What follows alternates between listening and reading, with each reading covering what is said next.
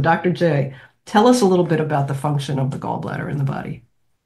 Bile is made by the liver, and then that bile is concentrated in the gallbladder. And then when you eat fats, bile is secreted so that you can break those fats down. They break them into smaller molecules, and the enzymes then digests those fats into fatty acids so that we can incorporate those into our cells. It's a critical thing. I think it's looked at by modern medicine as an excess organ, like just a troublemaker, let's take it out. And there aren't any repercussions for that, which nothing could be further from the truth. So when people get their gallbladders out, they eventually are going to end up with joint problems, generally arthritis down the line, and it can Mm. affect your brain function and thinking.